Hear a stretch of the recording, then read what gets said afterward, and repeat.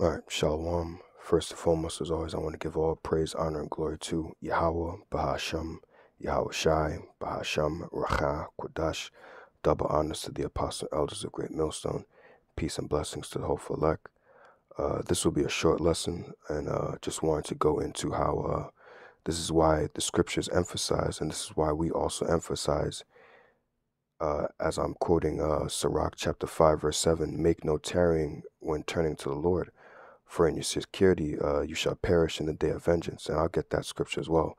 But I just want to use this event that happened, whether it was yesterday or maybe sometime over the weekend. This event happened. And this is dealing with this woman called Elise Finch that if you ever watch the CBS Morning News, that's where I know her from. Sometimes I watch it looking for things to see what's going on in the world. I heard it from my mother. She said, my mother mentioned it this morning, saying how she passed away. She was watching the news and she heard how she passed away. Now, I'm not going to go into this article, but you could just look it up. You can see her name there, and you could look it up on CBS New York, right? But this woman either passed yesterday or, maybe probably over the weekend. However it went down, she has passed, and now she is in the spiritual realm, and now she is at rest. And this is a video in no way attacking this woman. She's at rest now, or her husband, because she had a husband, and I believe she had a daughter as well. But this is to bring some edification onto why, when we're out there, we're preaching the seriousness about turning back to the Lord. We're telling you, you so-called blacks, Latinos, and Native American Indians, that you are supposed to turn back to your God, because your God is the God of the Israelites, because you are Israelites, right? And your God's name is Yahweh, and his son's name is Yahweh Shai. That is the true name of the Heavenly Father and his Son. And we emphasize turning back to the Lord because this is what type of things that the Lord can do. The Lord can kill your family members, or kill your woman, or kill your children for you being disobedient and not wanting to hear the words of the Lord. When we're out there pursuing to Jeremiah, if I'm not mistaken, chapter 1, verse 5, we are prophets unto the nations. We're not just a prophets unto our nation, but we're also prophets unto all the nations, right? But mostly to our people. And we are out there to warn our people, to tell our people to repent and to turn back to the Heavenly Father. Because if you don't turn back to the Heavenly Father, think of it like the dynamic between obviously a father and their child. If your child is disobedient and doesn't want to listen to you, you're going to beat them for their disobedience. You're going to punish them. And how the Heavenly Father punishes is through death, right? This is not, again, we're preaching the truth. We're not here to be like the Christian church or those pastors in the churches and soft coat this for you. Now, again, I'm going to be respectful, of course, because, I'm not going to sit there and say, good for this woman, this is what she gets. No, the scriptures tell us also in Sirach, we are all worthy of death. But I'm using this as an example of make no tarrying to turn to the Lord, because now there's a child out there without a mother. Now there's a husband out there who doesn't have his wife. Why? Because our people are disobedient and they don't want to turn back to the Lord. And this is the punishment. This is the things that happen. This is the sorrow that the Heavenly Father can bring because you don't want to turn back to him. Because what our people don't understand is when they sit there and say, oh, okay, well, I hear that we're Israelites, but I don't agree with that, or I don't hear what you're saying. It doesn't change the fact that you're still being disobedient to the Lord. And it doesn't change the fact that it is the truth that our people fit the curses. So when you do these things, when you don't turn back to the Lord, you're pretty much saying, forget the Lord, to hell with you, right? But you have to understand, what our people need to understand is the Lord's to hell with you is a lot stronger, because the Lord can bring, again, sorrow. Because like I mentioned, now there's a husband who is mourning for his wife. Now there's a daughter who's wondering, when is mommy coming home? Where's mommy? Is she coming back? And now you have to break down the concept of death to a daughter, because I believe her daughter's young. She looks like she's probably like maybe 5 or less. I could be wrong. And this is why we emphasize to turn back to the Lord, right? So enough, rambling. Let me get the precepts. The first precept I want to start off with is in the book of Psalm. This is Psalm 68 and verse 20. It says, he that is our God is the God of salvation. Unto the Most High, the Lord, belong the issues from death.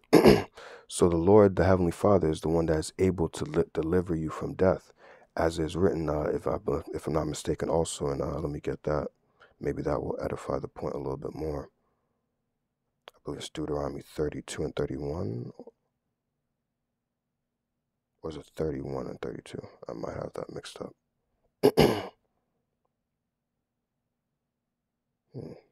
Give me a second.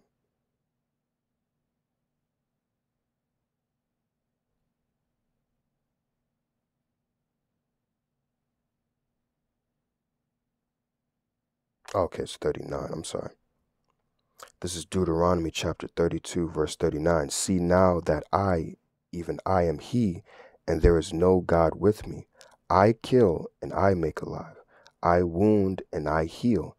Neither is there any that can deliver out of my hand. So the Heavenly Father, the true God that made the heavens and earth, Yahweh Bashem Yahushua, that is the true name of the Heavenly Father and the Son. Again, Yahweh being the name of the Heavenly Father, and Yahweh Shai, right, being the true name of the Son, whom the world ignorantly calls Jesus Christ.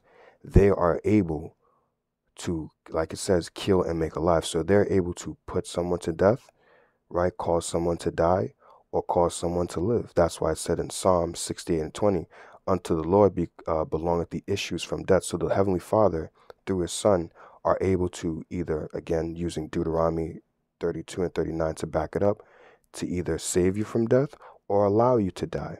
Now you have to ask yourself, why would the Lord allow somebody to die? Because you see, if you go into the Christian church, they'll preach and they'll say, oh, such and such was such a good person. You know, I'm not being a hypocrite. I've also lost a friend of mine that was pretty much like a brother to me also. So I understand the pain of this.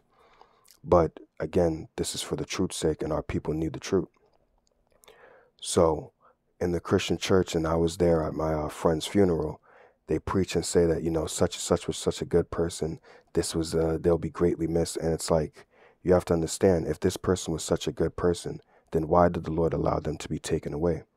If this person was such a good person, and if the husband, you know, I'm going to touch some pretty, you know, soft spots here, but again, this has to be said. If this person was such a good person, right, and if, you know, the husband really needed his wife and she really needed to be there for a daughter, why did the Lord just pretty much destroy a family? You know, why did he take away the wife? Because we have to understand that we have all committed sins. As the scriptures say, we all fall short of the glory. And again, going back to our people being disobedient and not wanting to turn back unto the Heavenly Father, we have to assume at some point in this woman's life, she has heard the message of the Israelites. And I don't know if that's the same for her husband, you know, but just giving the example that at some point this woman had to have heard the message of the Israelites, and her not turning back unto the Lord, you know, the Lord pretty much took her out for that. Right, and now to use a scripture to back up what I'm saying, in Job, because everybody will say, oh, you know, such and such was such a good person. Why'd they have to go? Right? Now, this is Job chapter 4, verse 7. It says, remember, I pray thee, whoever perished, which perished meaning died, right, being innocent, or where were the righteous cut off? Now, again, using the example of like pastors in the church, they'll say, oh, this person was such a good person, but we cannot go off of what man sees. We have to see what the Lord sees, right? If you read the book of Samuel, it talks about how the Lord looketh not on man, right? But the Lord looketh on, the Lord sees things not as man sees it, roughly paraphrasing, but the Lord sees things, you know, according to, he's checking someone's heart, right? And that was going into well, at the time, not King David, but David, when Samuel had to anoint Saul, right? So the Lord is not looking how we see things of, oh, okay, well, I see this person, he's such a nice person, that's such a this and that, but you have to get out from what you see and how does the Lord see things.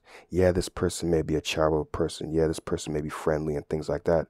But if you're being disobedient to the Lord, if you're not turning back to the Lord, it matters about how he sees things, because his judgment is what stands. His judgment is final. You see, we can't put anybody to death. We can't keep someone alive or, you know, put someone to death. The Heavenly Father has power over that, right?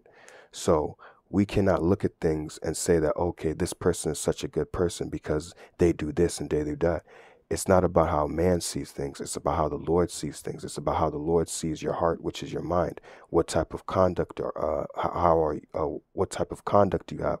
How are you? How are you to him, right? How do you treat him? Because everybody has a relationship with the Lord or should be seeking one with the Lord. And when I say everybody, I'm talking about Israelites, you so-called blacks, Latinos, and Native American Indians, right? And we should be seeking to have a relationship with the Lord. And how you treat the Lord is pretty much how he's going to treat you as well. So again, going back to the example, if you say forget the Lord will forget you, right?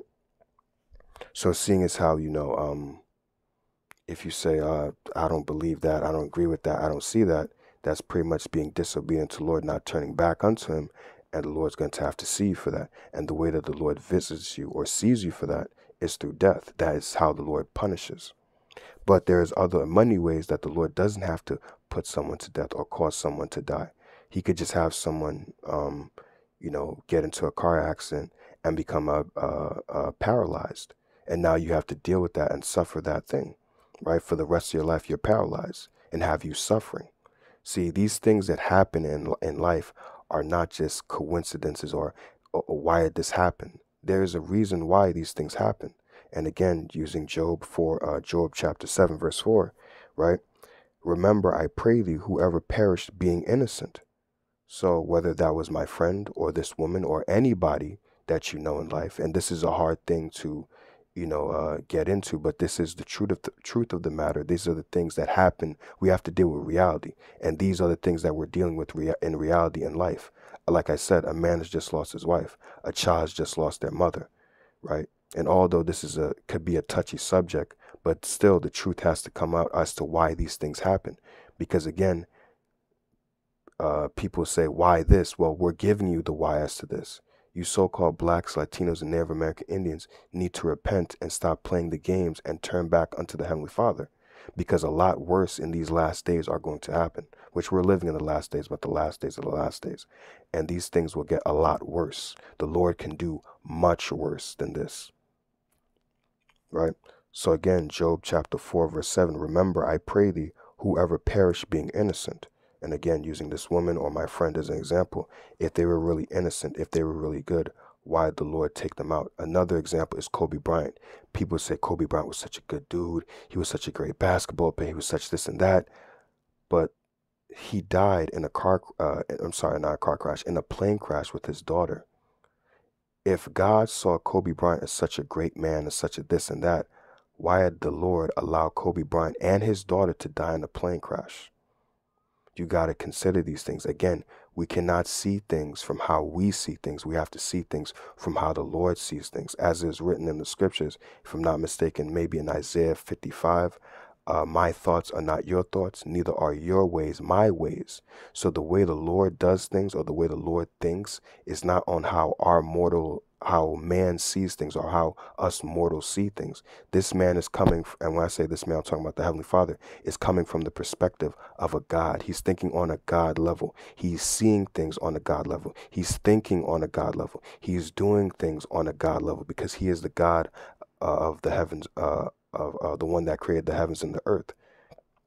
So this man has a much higher perspective on things that we don't have.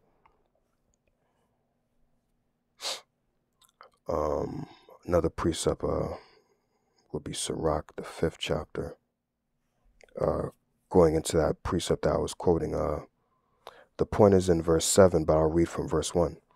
And when you read these, I believe it's like the first 8 verses goes into being presumptuous, right? As a matter of fact, let me just pull up a definition real quick. I'll do this on my laptop. What does presumptuous mean? Just to give some further edification.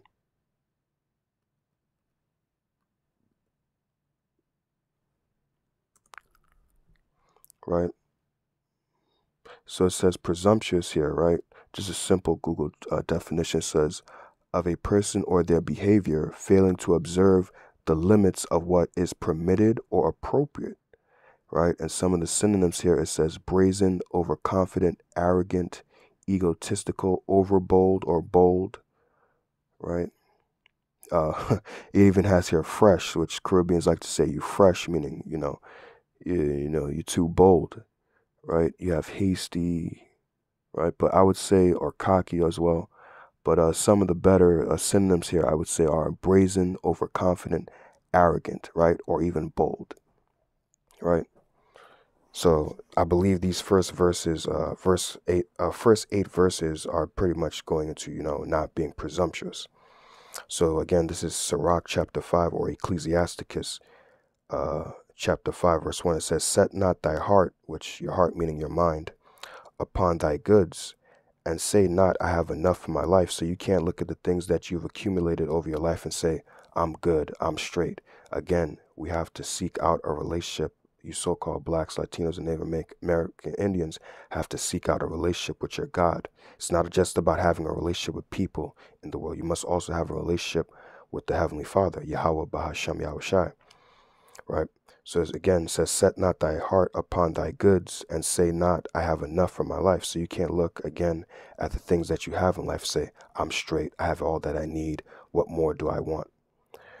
Follow not thine own mind and thy strength to walk in the ways of thy heart, right? You can't follow the ways of your mind thinking that what you're doing is correct, that what you're doing is the right way. Again, like I was bringing out, how the Lord doesn't see things how man sees it, right? But the Lord looks upon the heart, right? So scriptures tell you in Jeremiah that the heart is deceitful above all things, and who can know it?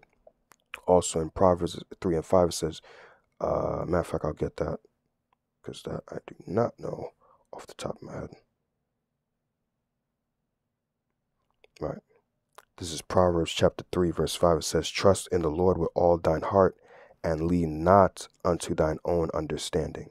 Right. So we're not supposed to lean unto our own understanding, thinking what is good or what's this or what's that. No, we're supposed to, at least to some degree, have a mind of what the of the Lord, and say, okay, how would the Lord see things? How would the Lord see this, right?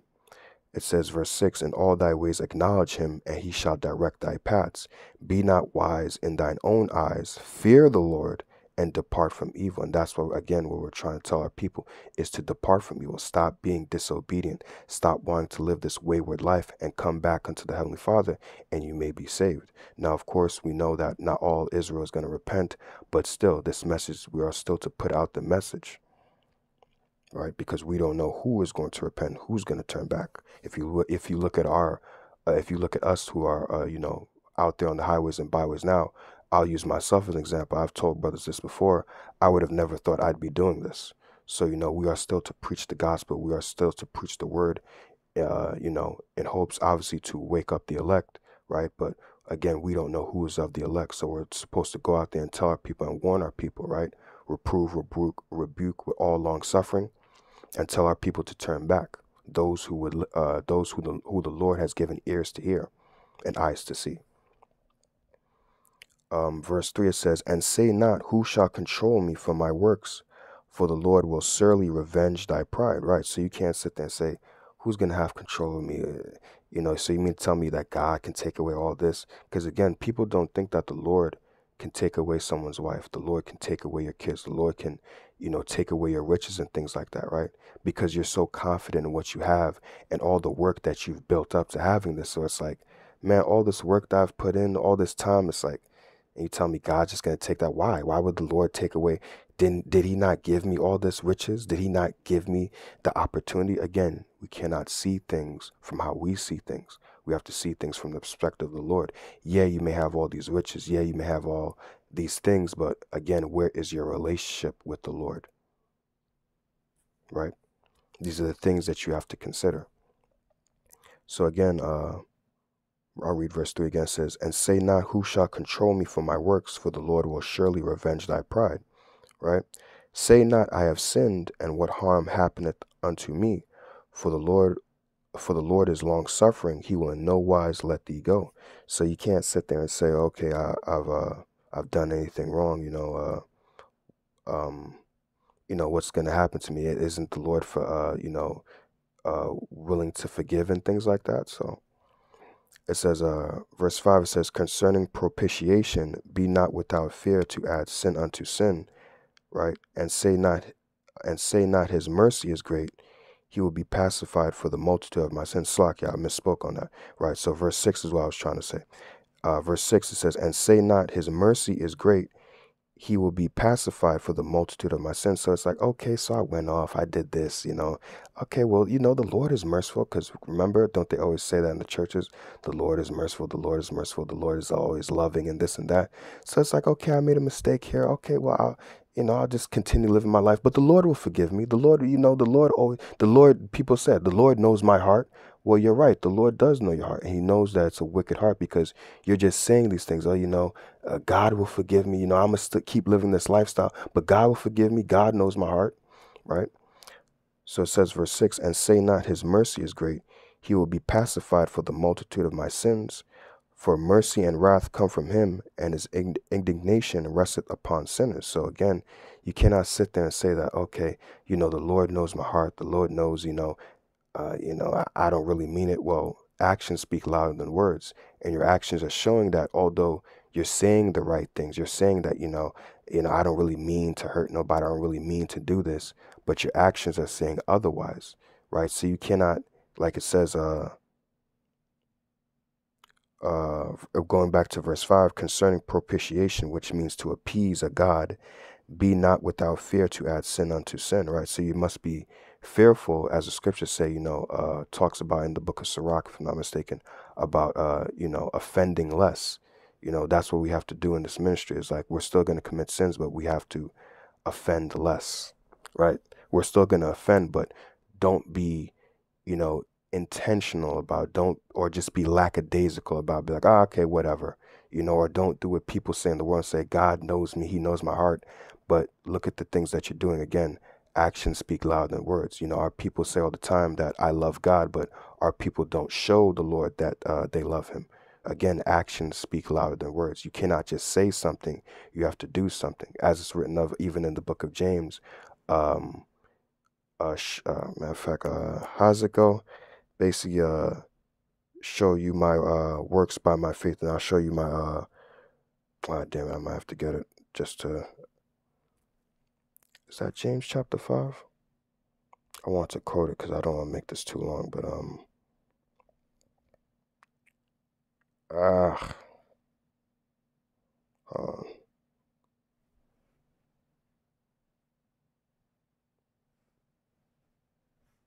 sorry if I'm making this longer than it needs to be, but I just wanted to really edify and emphasize the point. I know it's James.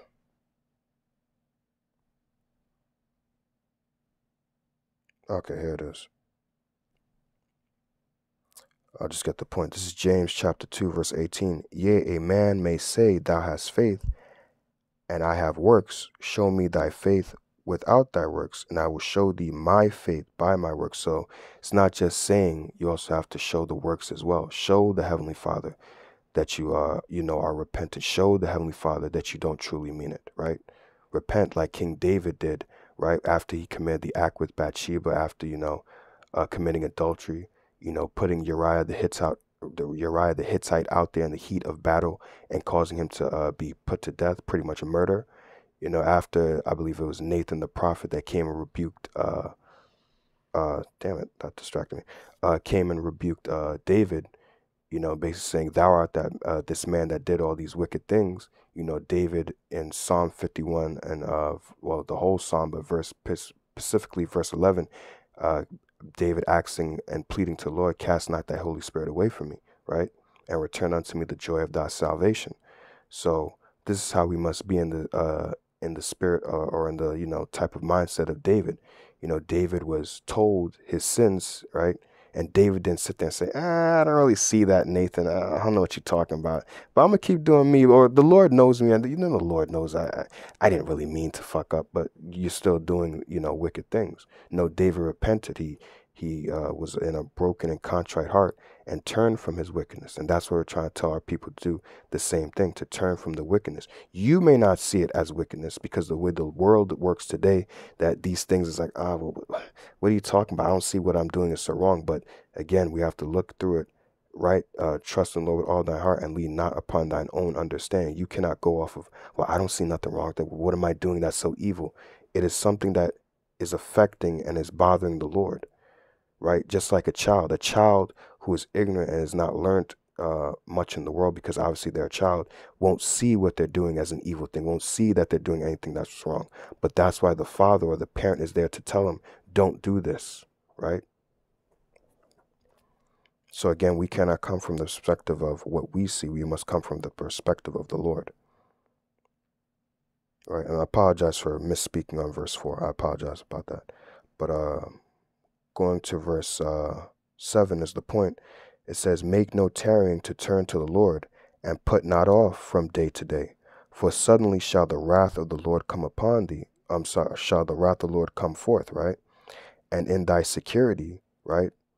So the things that you think that you're securing, or the things that you think, right, that you're always going to be safe, whether that be your money, which is the usual thing that people think now, the life that you've built up, right? These are the things that people feel that they're securing, right? In your security, right? And the things that, I'm always going to make it go back to work. Excuse me. I'm always just going to keep making my money and be on my grind. You don't know when the Lord's going to punch your clock and you're out of here, right? Our people like to the bag, but you got to understand, if you dip, right? And when I mean dip, meaning if you have to go back to the spiritual realm, that bag is still going to be here, and that bag is going to be here for somebody else. Again, you must build up your relationship with the Lord. So I'll read verse 7 again. It says, make no tarrying to turn to the Lord, and put not off from day to day, right? Or if you've heard this word, don't put it off and say, I'll turn back to the Lord, I'll repent, I'll do this. No. Again, actions speak louder than the words, right? I believe what you guys are saying, but I'm gonna make a change. No, try to make, or at least show an effort to try and make a change, right? So continue. It says, for suddenly shall the wrath of the Lord come forth, and in thy security thou shalt be destroyed and perish in the day of vengeance, right? And the day of vengeance was, pretty much the Lord saying, now when you go into it, they said suddenly she just, passed, which, we can go into that, the whole thing of, the rolling up of the sleeves. Is that the reason why she suddenly just, thing? Which a lot of people took that, rolling up of the sleeves, but we've warned you as well. Don't know what the hell that thing is, and you just took it. But, again, our people are hard-headed and don't like to listen. But I'll just end it off with one last precept in 2 Chronicles 15 and 13. Right, here it is. This is 2 Chronicles chapter 15 and verse 13. That whosoever would not seek the Lord God of Israel, right? And you see it all caps there. When you see all caps, that's the Heavenly Father's name, meaning Yahweh, but also in this time, obviously, through his son Yahweh Shai. So that whosoever would not seek Yahweh Ba'Shem Yahweh Shai, God of Israel, the God of you so-called blacks, Latinos, and Native American Indians, right? Should be put to death, whether small or great, whether man or woman. So it doesn't matter whether you're, you have a high position or you're just a regular individual or consider yourself a nobody. If you don't turn back to the Lord, the Heavenly Father is going to visit you. And there are many different ways the Heavenly Father can visit you, and many different scenarios that the Heavenly Father could put you in, right? Whether it be, like I said, whether it be man or woman. It doesn't matter if you're a man, obviously, and it doesn't matter if you're a pretty faced woman or, a very, petite, beautiful looking woman. It doesn't matter to the Heavenly Father. Beauty doesn't matter to the Heavenly Father. If you're being disobedient, the Heavenly Father is going to put you to death. Now, I believe there's another scripture, I couldn't find it, where also it mentions even about the children as well, right? So just going back to, just to give a little bit more edification on Job 4 and 7, even with children, the Lord put children to death as well. That's nothing in the sight of the Lord's eyes. Again, why we emphasize, make no tarrying to turn back to the Lord. Because this is just there's many examples, but just using this as a recent example of happening, why not to make no tarrying to turn back to the Lord? Because in your security, in you thinking that you're safe and everything is all good, the Lord can take you out. And you'll be asking and wondering why, but again, you have to come from the perspective of the Lord. Why would the Lord do these things? Maybe she has done something that the Lord doesn't like, and that's why the Lord took her.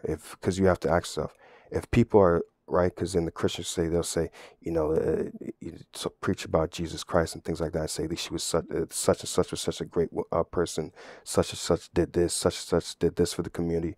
But if such and such was such a pillar in the community and such a great person, why would the Lord take them, right? Why would the Lord take a person that is needed in this world, right? If they're such a good person, our people must ask these questions, which they don't. And this is why the Lord has set us up to give these answers.